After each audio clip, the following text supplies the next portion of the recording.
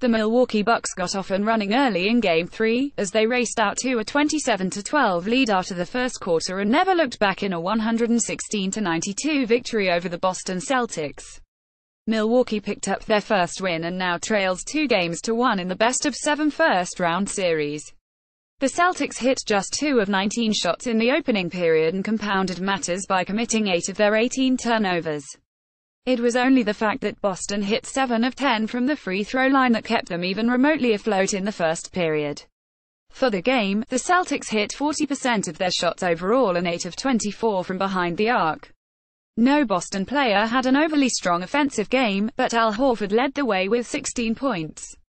Jason Tatum scored 14 and Greg Monroe added 15 points and 12 rebounds off the bench. The Bucks got the typical good games from Giannis Antetokounmpo and Chris Middleton, as they scored 19 and 23 points respectively. But it was the role players who made the difference. With John Henson out while nursing back soreness, Thon Maker was pulled out of mothballs and delivered. He scored 14 points, while hitting 3 of 4 from downtown and also blocked 5 shots.